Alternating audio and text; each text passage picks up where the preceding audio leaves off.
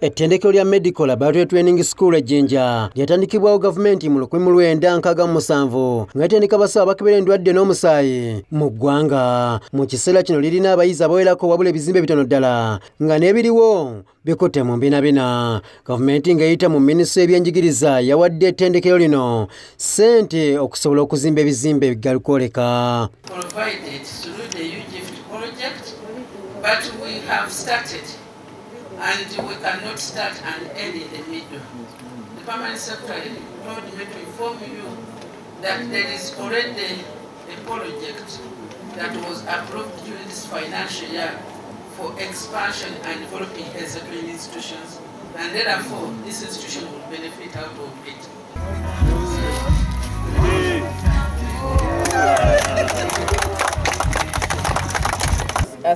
Artistic impression of the new block that we are going to construct.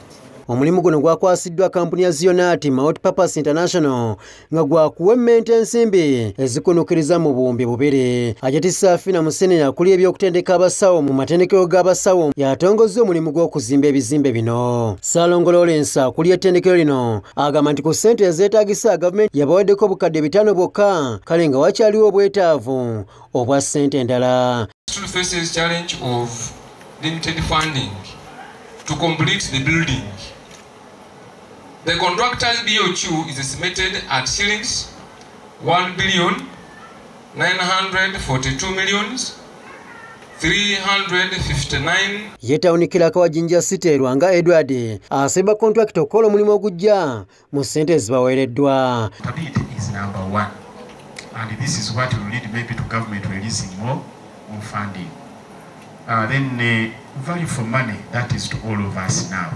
The contractor, the management, my staff who are going to be permanently here supervising the works, and all of us. Henry Kitambula, RCC wa Jinja City Southern Division, asinzidde ku mukolo guno n'asaba minisitule y'ebyenjigiriza okuyingira mu nsonga z'ekibbata ly'amasomero ezisensedde mu kibuga kino kuba bwe bagezaako okukirwanyisa batandika okutiisibwatiisibwa. Do a bit of investigation into the land of our schools. We shall support you, and I think we shall not kuja, because the other team from the ministry would have joined us. Maybe they will send me away because I've started it, but I'm a very strong person. Ajati Musenenya asuubizza okwanjula okusaba kwa RCC eri abakulu mu ministry. Tubone nga byetulina byo tubikozesa bulungi. Lino essomero liri wano Busoga, n'amasomero agandi gali wano Busoga. Tubona muntu yena RCC one chairperson ansubira ntwejja Olusoga.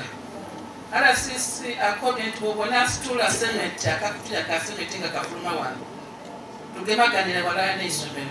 Ono era bagumizza ku ssente ezeetaagibwa okumaliza ebizimbe nti gavumenti egenda kuziweereza. Okubona nti ebintu biri mu ssomero tukwati bya repubulika byaife abasoga ife Abannayuganda, so tugemaganira wala tunatwena tubonenga politics eno ejja mu maaso bulungi.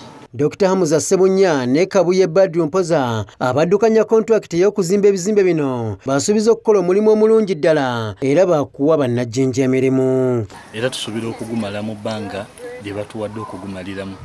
Kye tujja okusuubiza abaana baffe abali loko nti tujja bafunirayoko emirimu okugezaako okupromotinga n'abaana ba wano nabo bafune bye bakola.